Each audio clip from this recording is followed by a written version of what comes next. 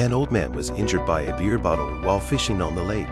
The bottle fell into the mountain at the bottom of the lake and shook violently. The bottom of the lake also began to collapse. A 10-meter long crack appeared on the surface of the lake, forming a huge whirlpool. The old man accidentally fell into the water. Countless piranhas rushed to the old man along the whirlpool and immediately gnawed him to pieces. Meanwhile, at the edge of the cliff, a man is playing diving, and piranha are waiting for their prey. The man desperately tries to swim upstream, but eventually the piranhas are pulled into the water and become food. The piranhas run downstream along the river. This is a popular tourist destination in Victoria. Little did the tourists know that a disaster was about to hit the town. There were many missing people in the city.